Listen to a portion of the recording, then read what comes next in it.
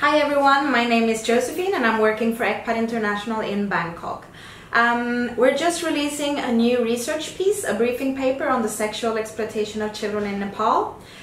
So to dig a bit deeper in the issue, I invited our legal research officer, Andrea, to answer some questions for you. So, are you ready? Yes, I am. Let's start. So, can you start with telling us why we chose to look into the situation in Nepal? Okay, so I should say that ECPAT has been working on research on sexual exploitation of children in different countries for over 20 years now. And that's because we truly believe in the importance of high quality evidence to inform advocacy and make sure that things change.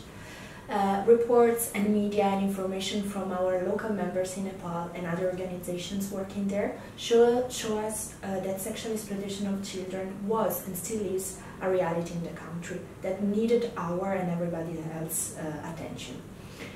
So when we worked on Nepal, we realized from sources that we found that Nepali children are impacted by sexual exploitation in different forms.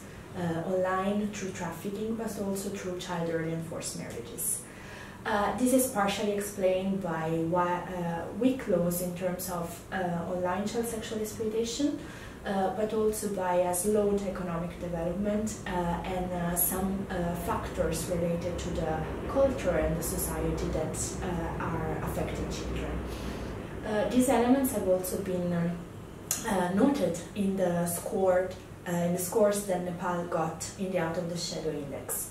The Out of the Shadow Index is an index developed by the intelligence unit of The Economist with the aim of assessing countries' responses to child sexual abuse and exploitation. So Nepal ranked 39th out of the 60 countries assessed. All the countries cover most regions of the world, and for South Asia, Nepal ranked ahead of Bangladesh and Pakistan, but behind India and Sri Lanka. And is it possible to say why children are sexually exploited? I think there are a lot of reasons why children are sexually exploited. Some reasons linked directly to the specificities of Nepal, others more general. But we did notice that there were two big events in Nepal in the recent years which affected children. One of them is the 10-year-long civil war, and the other one are the earthquakes that struck Nepal in 2015.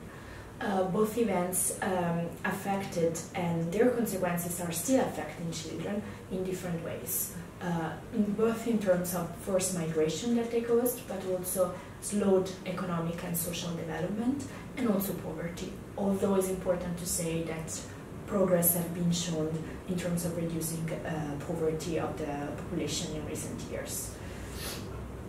Okay. And could you mention like some of the biggest issues in regards to child sexual exploitation in Nepal today? Yeah, sure. So we have highlighted in our briefing paper a few main issues.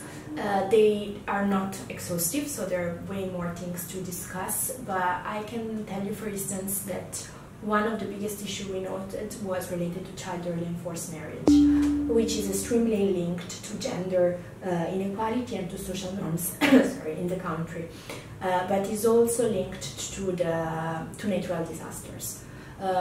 After natural disasters, during natural disaster like the aftermath of the earthquakes in 2015, children's vulnerability to child early and forced marriage has been shown to increase due to the need of the families facing economic difficulties to find ways to cope with economic hardship, and also as a way to protect their children, especially girls, from sexual violence during the aftermath of the disaster.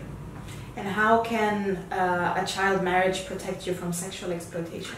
Parents think, when parents do so, they think that a child then once married would be protected because then being part of the family of the husband and being having a male figure taking care of them, this would create a deterrent for other men to rape or sexually exploit or abuse the child.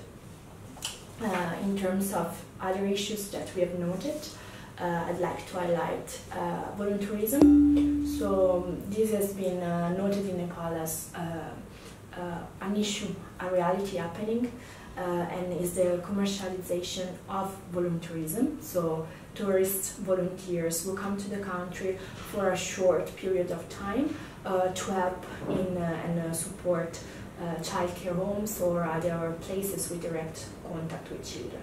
Although most of these volunteers are of course well-meaning, their presence in the childcare home may increase the vulnerability of children to different kind of risks, including the sexual exploitation. How so? First, this is also linked to the lack of monitoring of these volunteers and to the lack of regulation to check first, so prior to their arrival in the country, their criminal records. So if they've been convicted of any other crimes and sexual offenses previously, but also because there is a lack of code of conducts in the childcare homes and in these other places where the volunteers on what should be their approach to children and what are things to keep in mind from an ethical and protective point of view. The last issue we can talk about is the lack of attention on online child sexual exploitation, both from a social point of view but also from a legal point of view. So Nepal has been increasing in terms of internet penetration and mobile phone subscriptions, but that has not been the case for the legislation on online child sexual exploitation, for instance. Although child sexual abuse material are somehow criminalized, although not perfectly, other forms of online child sexual exploitation like live streaming of child sexual abuse or online grooming have not been criminalized yet in legislation, and internet service providers are not mandated by law to report child sexual abuse material circulating or hosted on their platforms. But it is safe to say that children in Nepal are affected by online child sexual exploitation. Yes, children are, and in research that we have looked at to prepare our briefing, we saw that many children are not aware of the risks online and do not know how to protect themselves, and also that some of them have experienced severe forms of abuse in the online environment. And is the government doing anything to stop this and to protect children? So the government of Nepal has taken positive steps for tackling this crime.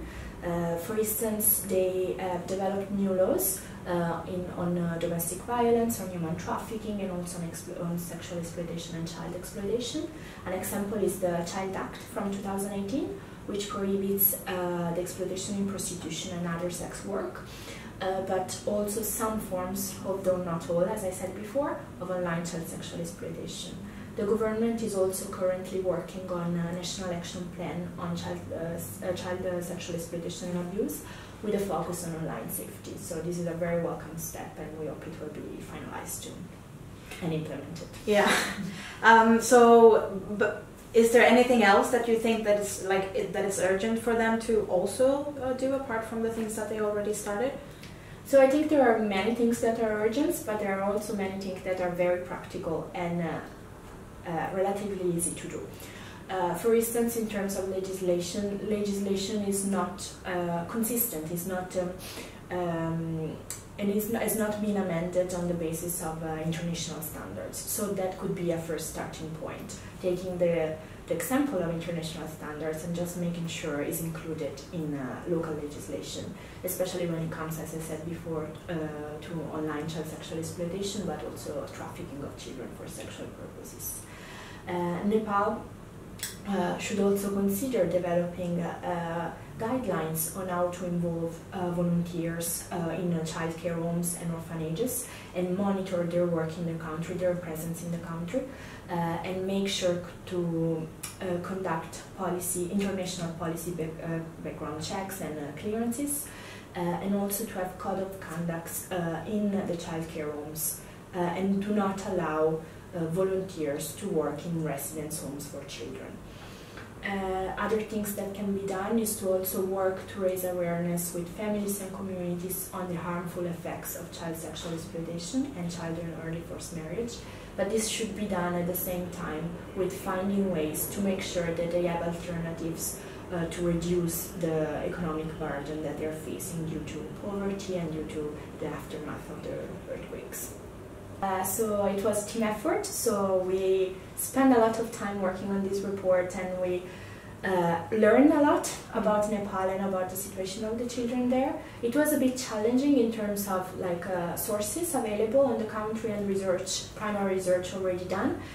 So we really hope that this is a first step for others and for the government to better collect data and information on the children, to make sure that this informs the development of their policies and legislation in the future. And the briefing paper will be available online, so you can just go to ecpat.org/Nepal to read it. And we will now present this to the government, and then we'll follow up and make sure that you stay updated as well. Thank you so much for coming. Thank you.